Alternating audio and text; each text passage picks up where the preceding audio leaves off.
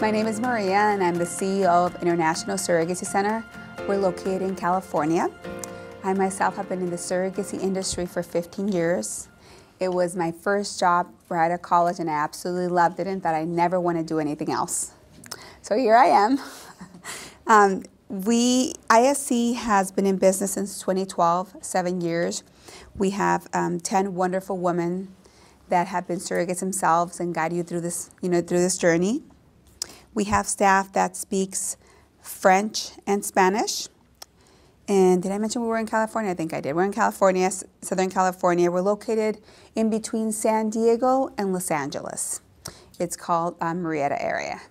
But if I tell you Murrieta, you probably don't know where it's at. So just in the middle of San Diego and Los Angeles. And I'll let you do your intro. Oh, thanks. Okay. Hi, I'm Francesca. I'm the executive director. My role at the agency is I'm actually the first person once you reach out to us. I'm the person that will walk you through the very first steps. So the very first steps might be, I have no idea about the process, we're ready to have a baby, to I know a lot about the process and I just have a few more questions.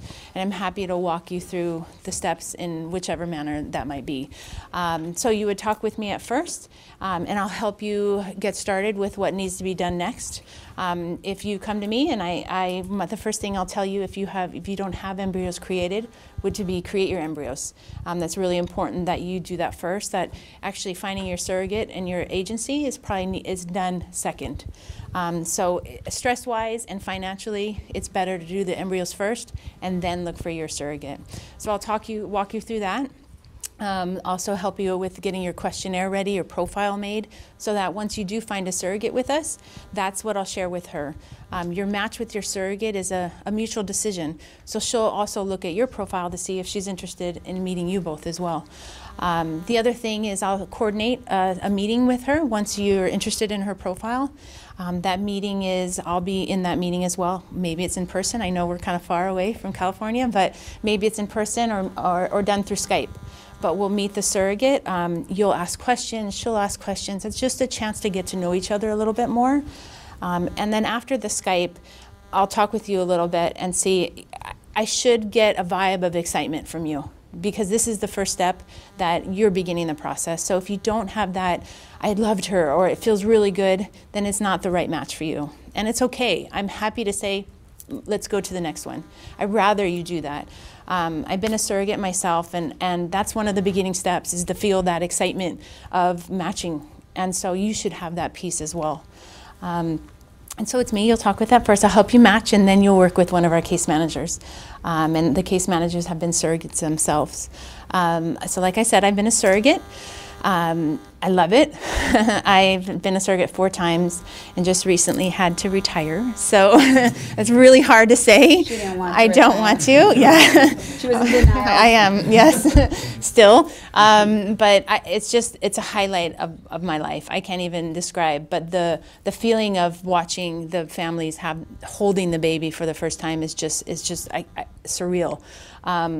And that's what drove me again to do it, and then again, and then again. So I'm happy to answer any questions as a surrogate. Like I was saying to the last group, I know you don't have tons of surrogates walking around that you can ask questions, so I'm happy to answer anything. I love talking about it, and I'm happy to share my experiences with you. And they're all a little bit different, which is great. So that's my role, and I'll let her. Our topic we chose for today was our surrogate selection, because obviously the surrogate selection is the most important part of the agency. I also forgot to mention earlier, though, that we primarily work with international clients. 95% of our clients are international. We have like a 3 to 5% from the U.S. So we do understand, the time difference, the needs, how you're so far away. Things as basic, that you might not know, going to California to pick up your baby, or how the obstetricians work over there. So we give our IPs a lot of guidance when it comes to that. Also, at the end, when the baby's born and you come to pick up the baby, we help you with the birth certificate and passport. We have someone from our agency go with you. and go in person and help you fill out the form to pick up the birth certificate and fill out the applications, because there's a lot of even simple things like, address. You're like, do I put my address in, where I live, or do I put a local address? So we kind of guide you through all that and make sure you get the documents so you can come back home with your baby. Okay, surrogate selection. We only accept about 6% of the women that apply to our agency. We are very, very, very selective. And we take anywhere from 2 to 4 months to accept a surrogate and have that surrogate ready to share. She has to meet a criteria. One of the basic ones is age between the ages of 21 and 38, sometimes 40, but it depends. She must be financially stable, meaning that this is not her main source of income. She can't come to us and say, oh, well, I'm doing it for the money. I don't have a job. No. There needs to be financial stability. She either has to be employed, or maybe she's married or has a boyfriend and they live together and he's employed. They have to prove with pay stubs and or bank statements that they're financially stable, and this is extra money. This is money to put your kid through college or buy a car, whatever it is.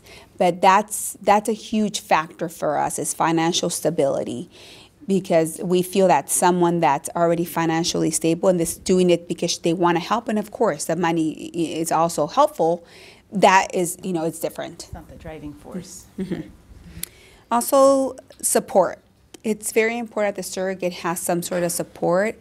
If she lives by herself, she's single, she must have like family or friends that are close to her that can help her during the journey, because what if she gets put on bed rest? She's single, she needs someone there that can help her with her children. Or what if she has to go to the IVF clinic 3, 4, 5 times, in a month spirit, and her kids get out of school at 2:30 and her appointment's at 4. And so that's very important too, that she has some support and people to help her around her that can care for her children, or give her a ride if she's not feeling well. She's in her first trimester and she's really sick. We need someone there if she's single. Usually if she's married, obviously the husband should help. No major complications during her own pregnancies and deliveries. We do obtain her medical records from her previous pregnancies from her obstetrician and the delivering hospital. And we don't allow the surrogate to hand us the records herself. We have to request them and obtain them directly from the provider, only because a few months ago we heard a horror story where a surrogate handed her records to an agency and she pulled out pages out of it. So that's one thing that's very important, where whoever you match with is that make sure that the records were obtained directly from the provider and not from the surrogate. So we do review her medical records. We're obviously not the IVF doctor. We do look through them because a lot of times you get a lot of good information from that person. You'll see if she missed a bunch of appointments, or let's say she was late to every appointment, or didn't have prenatal care for 2-3 months. There's a lot of things you can get from that can be major red flags. So we review all her medical records, look through them. We do the psychological screening, the criminal background check, and also if she lives in a household and maybe she lives with her mom or her brother, we do a criminal background check on anyone that lives in her household that's over the 18 years old. So we do all this prior to sharing a profile with our intended parents, because we want to make sure that when we share a profile, the surrogate has been pre-screened by us, we've done all our homework, and we're confident that we're giving you a good, suitable surrogate. Yeah, go ahead. One piece that I mentioned with those records, what we do too is at the point of if you find a surrogate you're interested in, what I can do is before I even mention to her that I have intended parents that are interested in her, is I can send her medical records to your IVF doctor. And your IVF doctor then can review them based on the records and see if she's even a good candidate for you. And then when I get the okay, then I can, and you're okay with that too, then I'll share your profile with her. So those records are really good that we can pre-send them to your clinic, or if you want me to do it after, we always will have to, but it's just we're happy to do earlier. Does anyone have any questions regarding the surrogate selection or anything you want to ask? Questions? Yeah, are there any clinics that you work a lot with? Yeah, we do. We work with any clinic that you choose to work with. It's your choice what clinic you want. But we do obviously have clinics that we have a good relationship with and our clients are happy and our surrogates are happy, and that is San Diego Fertility and California Fertility Partners. They're both actually here. Dr. Ringler, Dr. Donishman, and Dr. Friedman. They're just great doctors. I've personally known them for 10, 15 years, and our clients and surrogates are just happy there. We have no benefit who you choose. It's just nice to work with people that, treat our clients well. So I'll talk a little bit about why California. We all know California is a little bit more expensive, and I think you kind of pay for what you get, and we have one of the best laws. In California, you do a parental establishment before the baby's born. This means that legally, it's your baby when it's still in the surrogate's belly. So your attorney goes to the courthouse and they establish that you're the legal parents of this child. That copy goes to the hospital where she's going to deliver. You get a copy and we get a copy as well. So when the baby is born, it immediately goes to the parents. There's no other paperwork to be done. We don't need to, have the surrogate sign anything. We don't need to go through any adoption, nothing. It's your child. We do the birth certificate and passport. So if the baby was to be born and you weren't present at the hospital, the baby cannot stay with the surrogate because it's not legally her child. The baby has to go to the nursery and wait until you, hopefully don't take more than 48 hours to get there and pick up the baby. We do go personally with did I already say that with our parents? I forgot if I already said, okay. With our parents to pick up the birth certificate and passport. I forget what I told the other group and what I told you, sorry. Yeah, I'll let you say that. The last piece that we'll talk about is the surrogate and intended parents relationship. And everyone comes to us with not sure of what they want. And it's a good thing to think about what you're open to. Meaning, do you want to have a closer relationship, maybe just during the pregnancy, or maybe you want to continue this as a lifelong friendship. And it's really up to you. I just ask that you're honest. I think it's more hurtful for both parties if somebody changes their mind midway or at the end. But going into it, just what would you like? What would you like to have? With the two intended fathers that I helped, we probably have the best relationship. And I keep in touch with them. They send me pictures all the time. But to be honest, just so you know, what makes me excited, it's not that I get to see pictures of their kids. Of course, I love kids. All kids are precious. But I love seeing them as how happy they are and just how their family is, their dynamics have changed. And I get to see that and be a part of seeing that. So that's what's special to me.